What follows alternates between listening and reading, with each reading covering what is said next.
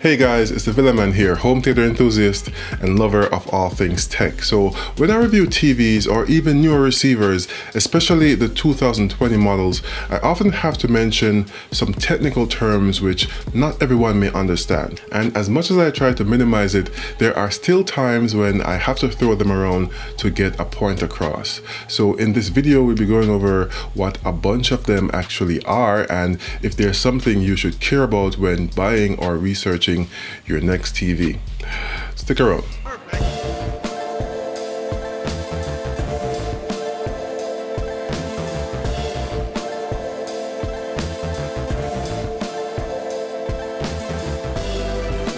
So the first thing we'll be talking about and what could possibly be called the harbinger of a lot of these changes is HDMI, High Definition Multimedia Interface, and specifically HDMI 2.1. Now you may know that you use the HDMI port to connect your devices to your TV, but what you may not know is that there have been different versions over the years. Now this is an all digital connection and was meant to combine digital audio and video and transmit them securely from a source device to another. This also allowed for the two-way transmission of audio from, say, your receiver to the TV and vice versa through the audio return channel or ARC.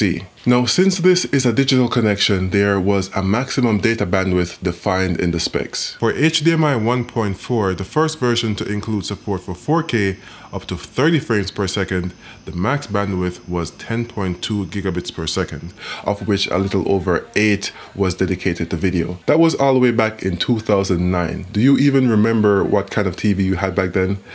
Yeah, they were laying the groundwork, but fast forward 10 years later and we have HDMI 2.1. That's the newest version which first started being introduced in new TVs as of 2019. Now HDMI 2.1 has support for up to 48 gigabits per second, of which a little over 42 gigabits per second is dedicated to video and has support for new display technologies also. It can support up to 10K resolution at 120 Hz, which is insane, but to do that it uses display stream compression, which is exactly as it sounds. It compresses the video portion of the signal by a factor of 3, so a 3-to-1 compression to achieve that. But there is a caveat. The downside is it'll be a lower quality 420 chroma as opposed to the 444 that you'd get if the video was anything up to 8K at 50 Hz stream, which doesn't need display stream compression. Also, let's explain Hertz because that may be unclear to some of you and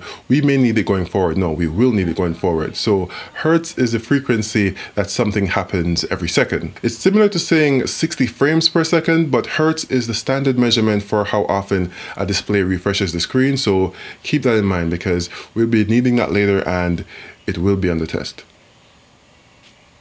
Alright, so now you know the background on HDMI versions, so let's talk about the other features of HDMI 2.1 beyond just data rates. There are some new features specifically for gaming and audio that make it a game changer. The first of which is VRR. Now VRR is a feature of HDMI 2.1 that's built for gaming and it allows the TV's refresh rate, which we just discussed, to vary based on the frame rate of the game being played on your device. If you game, you've probably experienced tearing or stuttering. This can happen when the TV is ready to display a frame since it typically has a constant refresh rate in Hertz, but the console isn't finished rendering it. So for example, the TV's refresh rate is 60 Hertz, then it'll be expecting 60 frames per second, and if things get really crazy on screen and it gets, say, 58 because the console is having such a hard time rendering the scene, then the TV will have to repeat the last frame it got until it gets a new one, which leads to stuttering, or the console sends only a partial frame leading to screen tearing. What VRR does is it tells the TV, hey, slow your roll, the frame you want isn't ready yet, alright? Which then allows the TV to switch from, say, 60 Hz refresh rate to something lower like 58 in this example to match the input, resulting in a smoother overall experience. Now FreeSync is AMD's proprietary version of this technology, while G-Sync is Nvidia's version, and since the Xbox One X and the next gen consoles will all have AMD graphics chips, then there's a good chance that they may support FreeSync also, especially since the One X already does support it. If you're gaming on PC, then there's a high likelihood that G-Sync will be most likely your speed, but they're all forms of what's called adaptive sync, which is leagues better than the old V-Sync, which you may have heard of. V-Sync just limits the frames of your device output to the refresh rate of your display. So if your PC is a monster and could run a game at, say, 200 frames per second, then your TV will be like, I don't care, man, 60 frames per second is what I want, and 60 frames per second is what I'll get. Now, unlike VRR, you may have heard that there are tiers to FreeSync, because who doesn't like to pay more to unlock features, huh? There's plain vanilla FreeSync, which provides adaptive refresh rate sans HDR, and then there's FreeSync Premium, which enables HDR on TVs, and FreeSync Premium Pro, which is for PC monitors.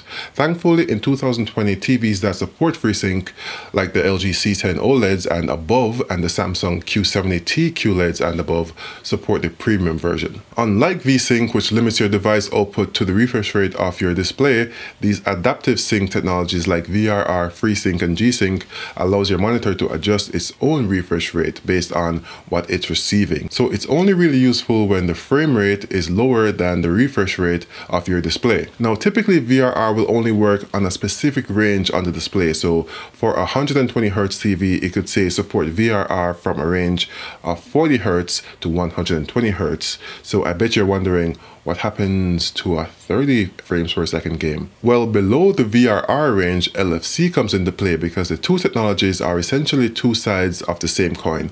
LFC stands for low frame rate compensation, and what it does is it basically multiplies the current frame rate by a factor which brings it above the minimum VRR range. And to put that in plain English, it essentially displays the same frame multiple times. So say you have a game which dips to 25 frames per second, which is below the 40 Hz VRR minimum. It would then multiply the frame by a factor of, say, 2, which would bring it up to 50 frames per second, which falls within that VRR range. And once again, Bob is your uncle. ALLM, or auto low latency mode, is a pretty quick explain. It allows the TV to switch to game mode when it receives a game signal, or if you whisper to it softly enough.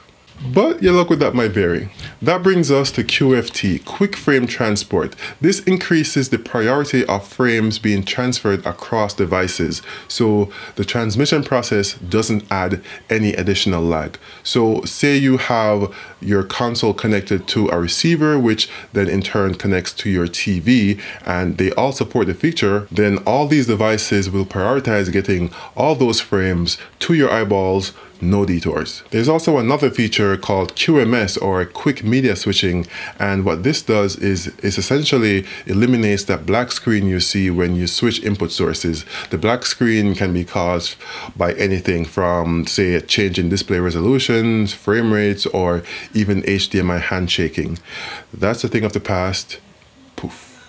And finally, we get to EARC, or Enhanced Audio Return Channel, which I am in fact a big fan of. I mentioned in the beginning how the creation of the HDMI port resulted in the combining of the audio and video signals into one, and the ARC was implemented so that the TV could also send the audio over the HDMI port to an AV receiver. It would send a compressed audio signal over HDMI, assuming that the specific HDMI port that the receiver was connected to is actually ARC capable, because that's typically on reserve for only one port. But the audio transmitted over ARC was based on Dolby Digital, a compressed audio codec which was intended for streaming services as it has a lower bandwidth requirement. With EARC though, your TV can send the uncompressed audio stream based on Dolby True HD through the HDMI cable to your receiver. It being uncompressed has a higher bitrate and higher sample rate and an overall better quality. If you want to learn more about the differences between compressed and uncompressed audio, then I did a comparison a while back when I had even less hair. Now, I don't think that any one of these technologies by themselves is an absolute game changer when it comes to gaming, but all of them combined, I think, will lead to a much smoother and enjoyable gaming experience. Well, I hope my explanations were helpful and that you at least learned something, and let me know in the comments if you want to see more of these types of videos, and don't forget to like the video if you liked it and subscribe if you haven't for more comparisons, reviews, and demos. You know, my thing. Thanks for watching, and until next time, this has been your friendly neighborhood Villaman saying, be safe and peace.